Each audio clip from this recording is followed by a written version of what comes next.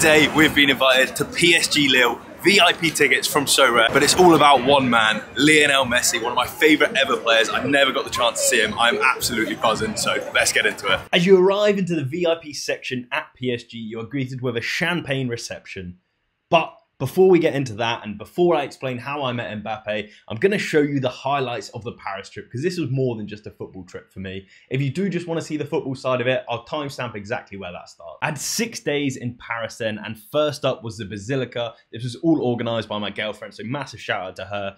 Essentially, the Basilica is just a massive church. It lets you overlook the whole of Paris. It's a lovely view. It's going to take you a few thousand steps to get up there, but the top view is so worth it at the end of the day. There's loads of padlocks from couples that have been there over the years. I think it's just a little cute area, to be honest. If you're going with your girlfriend, I'd definitely advise it. As well, we have to take a quick look inside the church. It's really astonishing to me how these buildings are made. After that, then we hit the streets of Paris, and it is just fantastic. There's so many beautiful cafes to try. I even tried a little bit of the local cuisine, obviously a nice crepe for me. We ended up down at the famous Moulin Rouge. You might have heard of it, but unfortunately didn't get to see a show, just too busy on the day. In the evening then, we went to this famous steakhouse. It's essentially viral on TikTok, so we expected to wait like 30 minutes to an hour. We get out the tube station then, and lo and behold, there's literally no queue at all. I'm going to assume it's because we went early evening, whereas most of the Europeans eat late evening. There's no choice on this menu. It's just their steak with unlimited fries and a signature sauce, but it comes at a really good value, so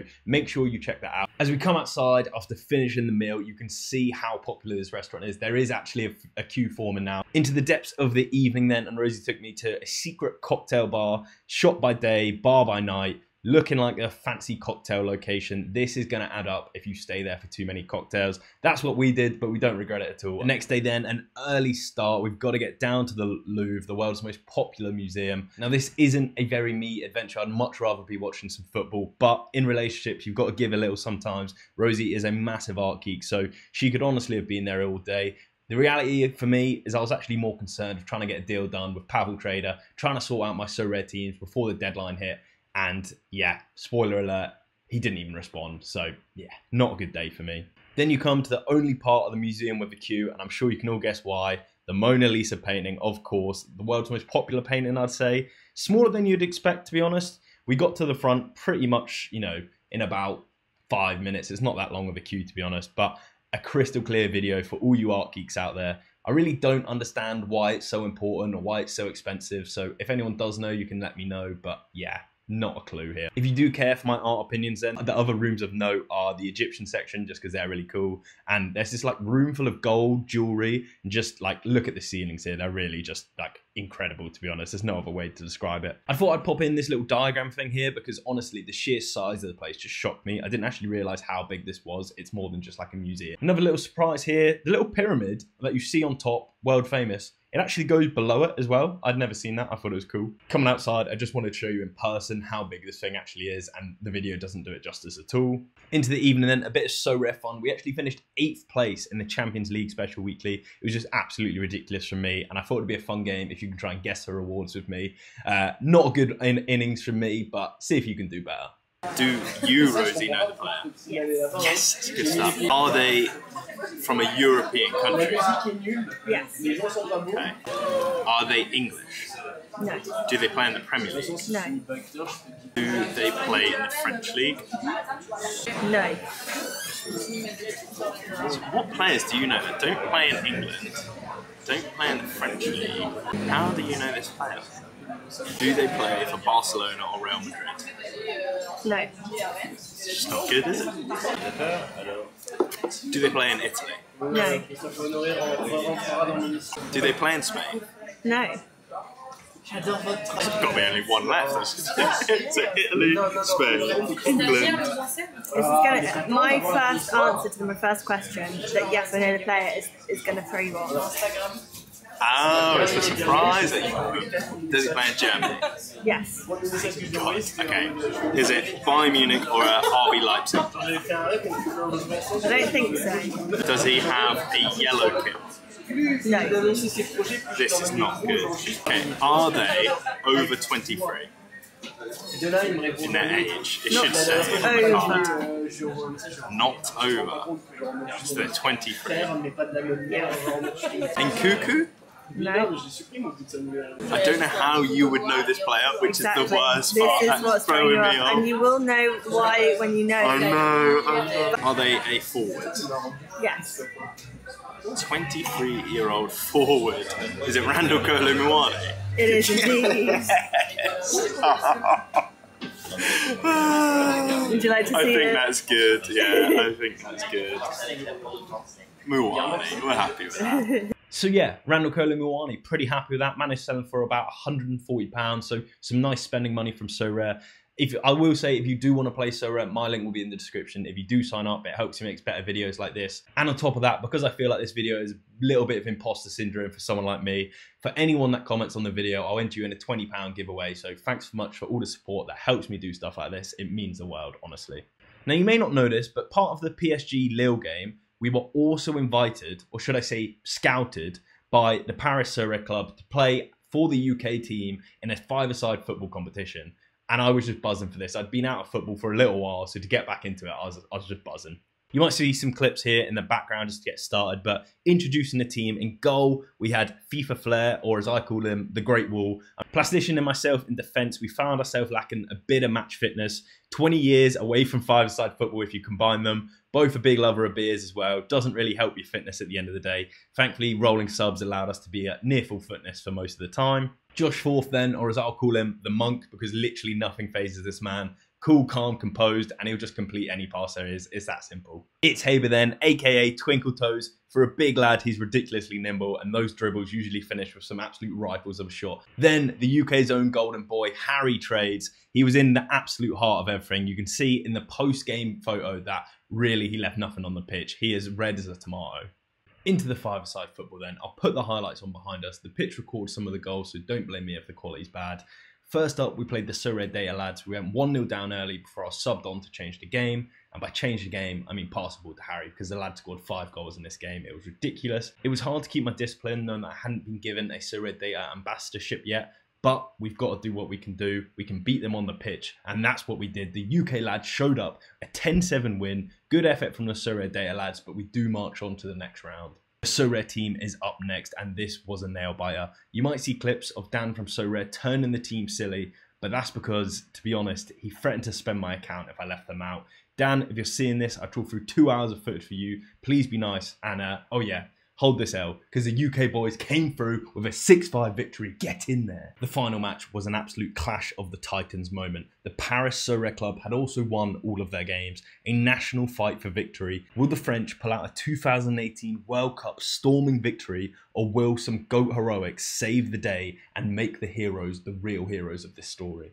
It's not a good start for the UK boys. We lose 2 goals very early. It was sloppy of us. The fatigue is really starting to show.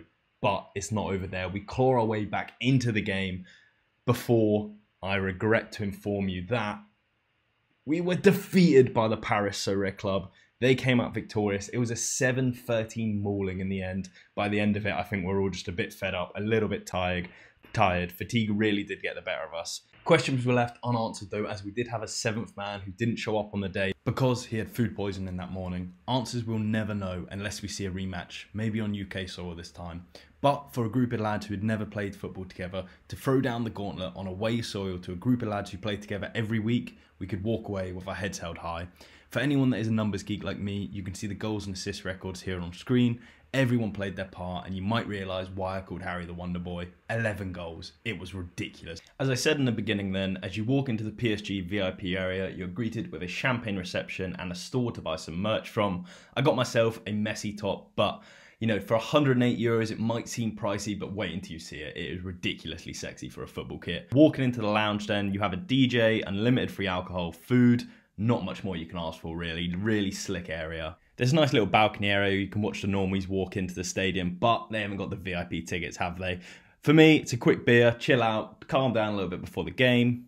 My heart was racing. I obviously wanted to see the GOAT play. I also wanted Mbappe and Neymar to start. Took a quick look outside, see the padded seat, see if I recognise any famous faces. Let me know if you can recognise anyone. I managed to watch a few players come out and warm up, which was nice. You can pretty much go where you want at this time. Shout out to Donnarumma. I've owned him on Sorare for over a year now. We've had some massive highs and lows together. Then the big guns come out. Mbappe, Neymar, Messi, they're all there. The front three start. The pre-game nerves are gone and I'm so ready for kickoff.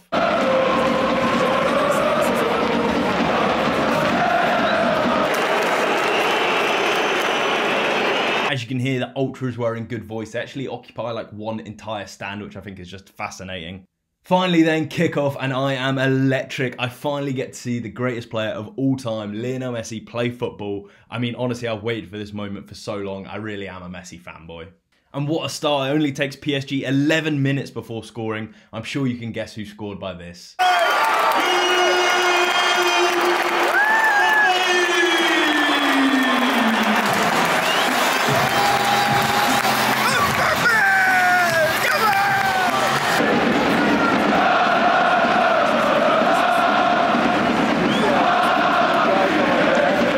Then 5 minutes later, Neymar gets on a score sheet. Nothing too special about the goal, but we've already seen 2 of the front 3 not gone in. Just need the magic man to show up. 7 minutes later, we have more drama.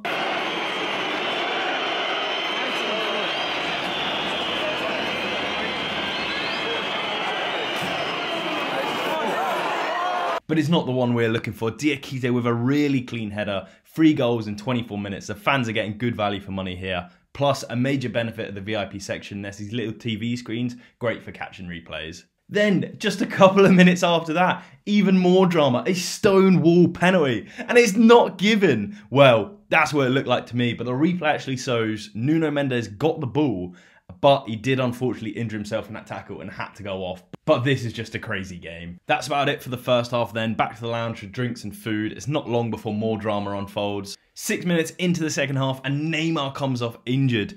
Haber and Neymar rare owner really isn't going to be pleased with that one, as you can see.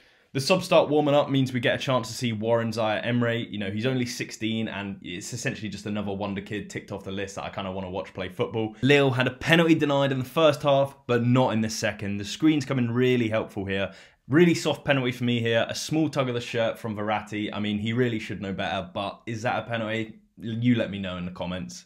Easily dispatched by Jonathan David. The rest of the game was end-to-end then. Lille really put PSG under serious pressure and honestly were probably the better side. Really disappointing to not see Messi at his best. He really hadn't done anything of note.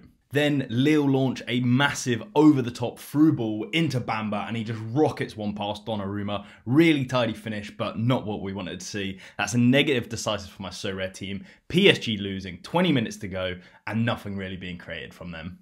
Really, I'm pretty defeated at this point. The first half hype had completely gone and the pain was starting to set in. In the 80th minute though, everything changed. Rosie looked at me and said, I've been recording most of this game and I've still not caught a PSG goal. And I thought to myself, maybe we are the bad luck. So the camera went off and what happened next is nothing short of magical. Ball, cut back, Mbappe, goal! He does what he does best. It's the 95th minute. Messi turns, he's brought down, edge of the box, free kick. Seconds left. Everyone rises to their feet, cameras out, except for one man. Sometimes in life, it's better to savor the memory rather than share it. You all know what happens next. There's only 2 options for me. Do you break down and cry because your dream has finally been realized, or do you scream like a psycho? Let's see what happens.